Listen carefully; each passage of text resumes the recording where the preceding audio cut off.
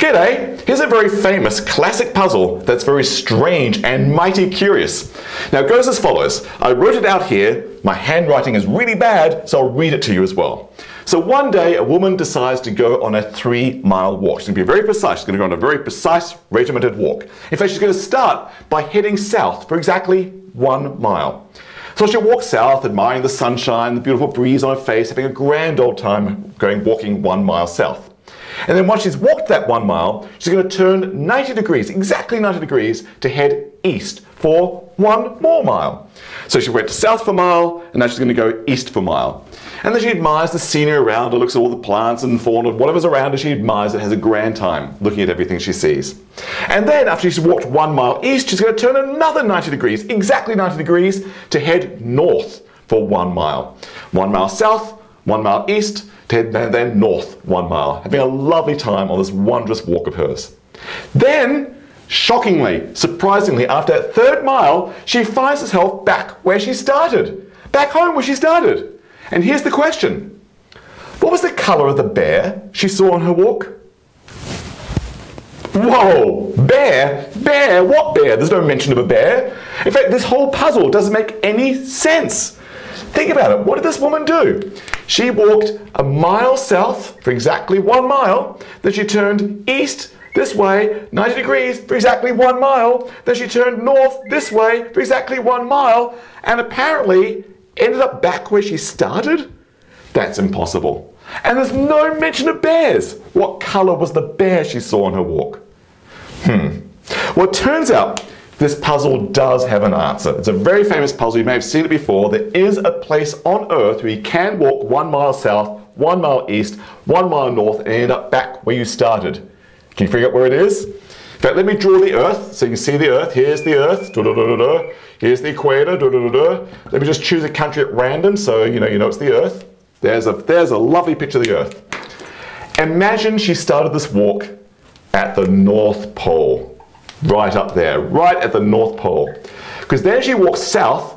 By the way, every direction is south from the North Pole. She can walk south for 1 mile. She might walk like this for 1 mile. Great. Then she'll turn east for 90 degrees and turn east for 1 mile. So it'll be like 90 degrees this way. I'll do like a little corner of a square to mean I mean the corner of a square like 90 degrees, little quarter of a turn. Great. 90 degrees that way. And then she's walked 1 mile east, and then she'll turn 90 degrees again, another quarter of a turn to head up north. Well, look at that. She goes head up north. Where's she heading back to? Back to the North Pole. And I can tell by symmetry that's actually 1 mile again. Will get me all the way back up to the top.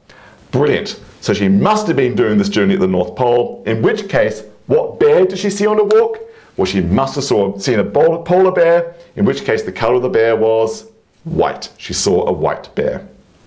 Actually, there are other places on the Earth where you can do such a walk. Did you know there's actually many more answers to this puzzle than just this one up here?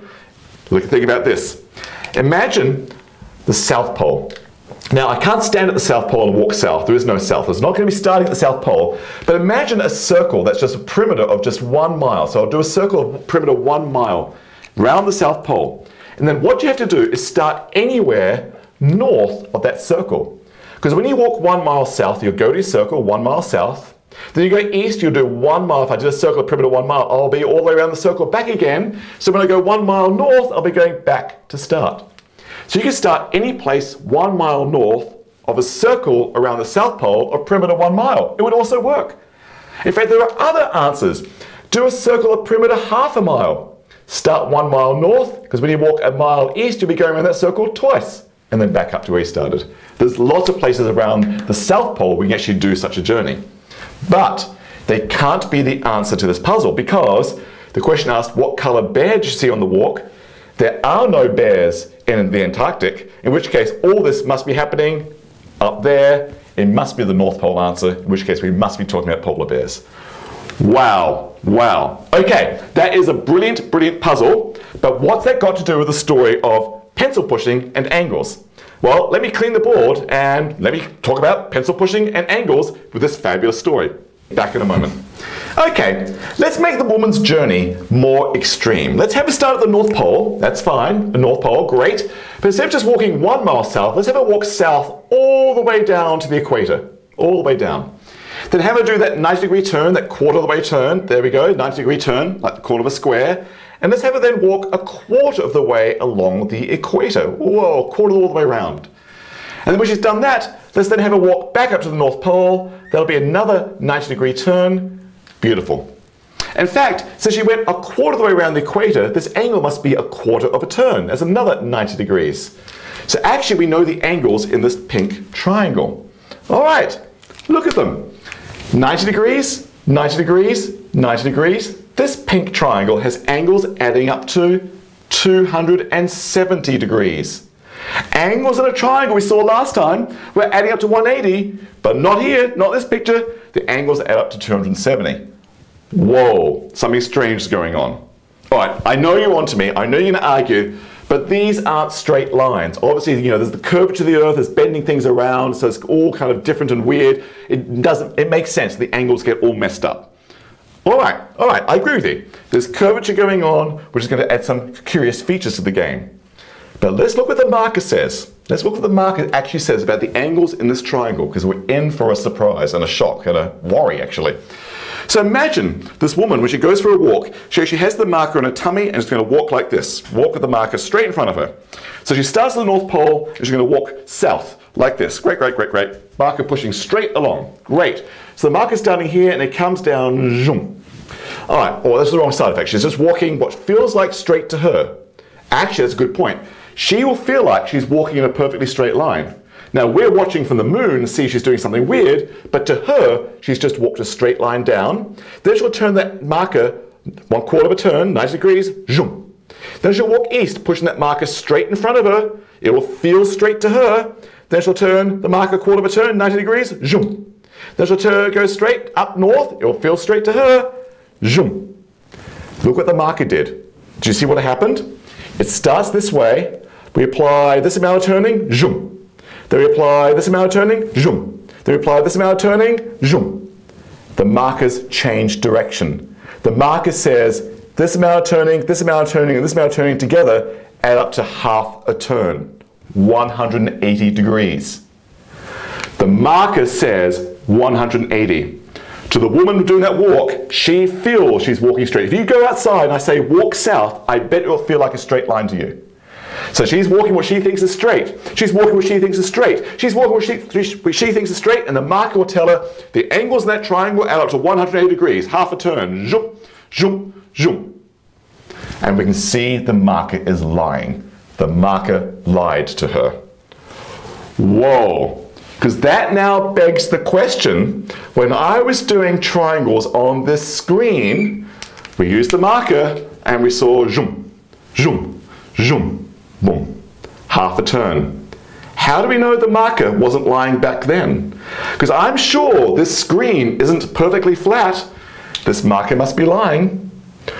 In fact, I can actually show you the marker is always going to lie.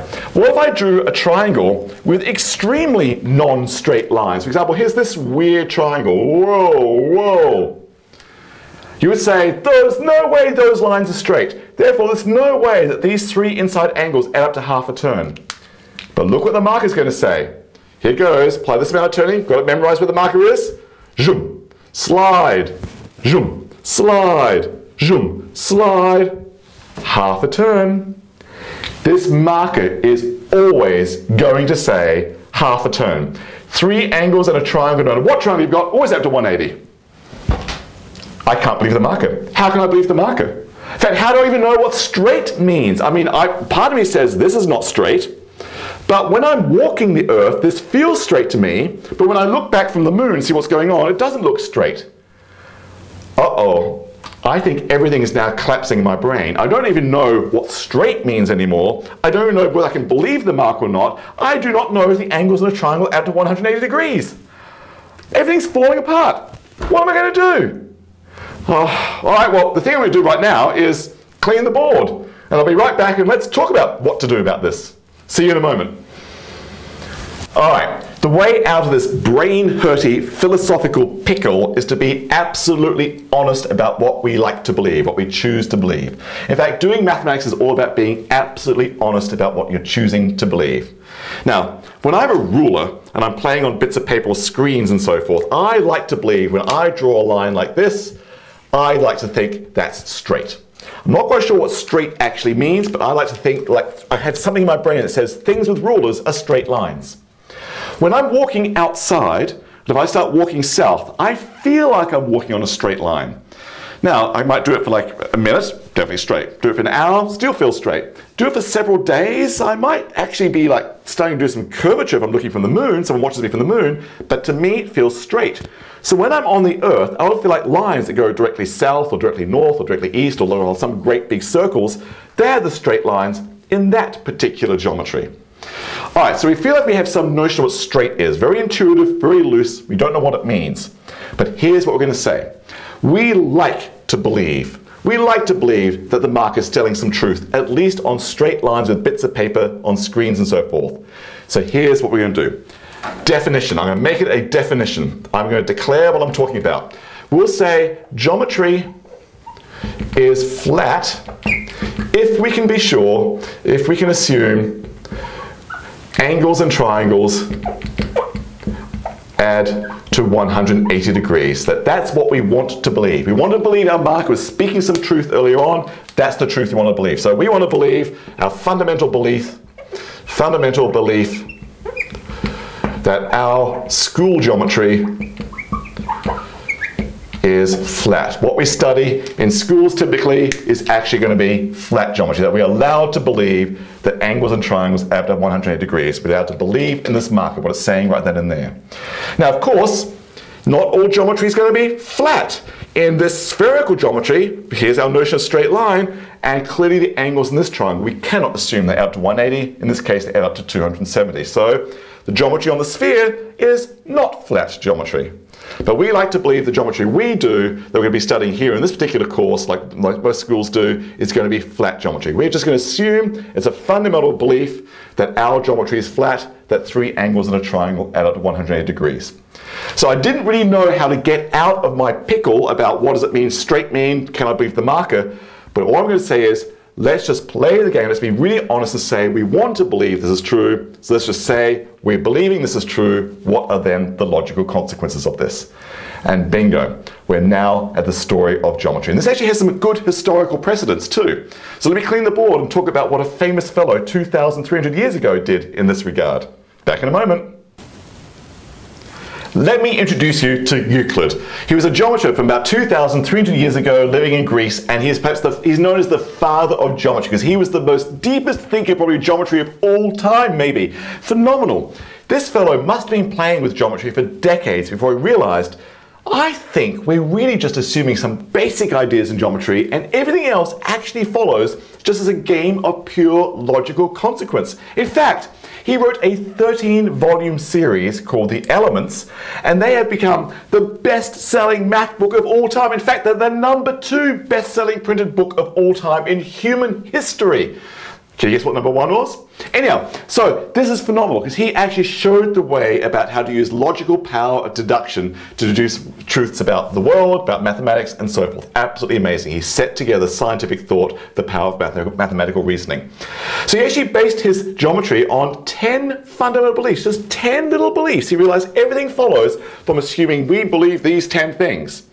Well, actually, it turns out he missed some beliefs. He was actually assuming some other little things along the way that he didn't notice at the time. So in about the late 1800s, mathematicians said, actually, you missed a few other things. You missed only 18 more. So actually, all of geometry can be based on just 28 beliefs. Pretty small. That's amazing. But he too, Euclid, realized there's something special about what we believe about triangles. We like to believe they have straight sides. We're drawing triangles with straight sides. And we like to believe those three angles add up to 180 degrees. So he realized there's something special about flatness as well. But he didn't actually take the flatness assumption as a starting point. He went a slightly different belief on triangles, how triangles behave. So let me show you his fundamental starting point geometry on the matter of triangles. So he said, okay, imagine you have a pair of lines, like that, and you just have another line crossing like that. Now there's lots of angles to be seen in this picture. He says focus on two angles inside the lines on, say, the same side of that crossing line. He says, okay, I'm going to believe something about this picture because it actually does relate to triangles in his mind. He said to himself, okay, let's make this a fundamental belief. If these two angles add up to less than 180 degrees, they're less than 180, then he says we're going to believe that if you kept going along those lines, they'll eventually meet up and make a triangle. So he said, my fundamental belief about our geometry is that if two angles on one side of a crossing line are less than 180, then we can be sure we can keep going with those lines and eventually make a triangle. Great! Now our fundamental belief was actually about triangles. That if we have three angles on a triangle, we like to believe these three angles add up to exactly 180 degrees. That's what the marker was telling us when we were first playing, and then we started having some doubts about this moments ago, and then we said, let's make that our beginning belief of geometry. Alright, so Euclid started there, we started there. Euclid actually used his fundamental belief to prove ours. So he actually proved it's 180 degrees in a triangle. If you believe this, then you have to believe it's 180 degrees in a triangle. And actually, you can go the other way around. You could take our belief and then prove Euclid's claim that these lines will eventually meet to make a triangle. So these are equivalent starting points to geometry. So the geometry we're studying is not actually usually called flat geometry. We like to honor this incredible work of Euclid, and people call it Euclidean geometry.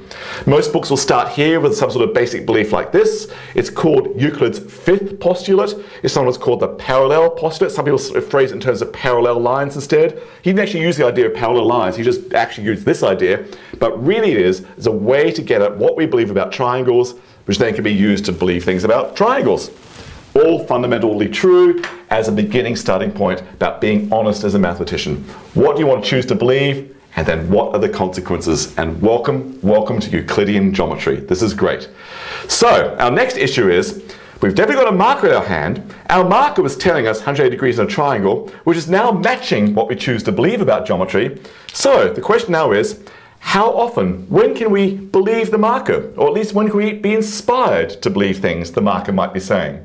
So let's do that next lesson. Let's play with the marker some more and see if we can actually understand when it's speaking truth, given our beginning assumptions now. Back in a moment.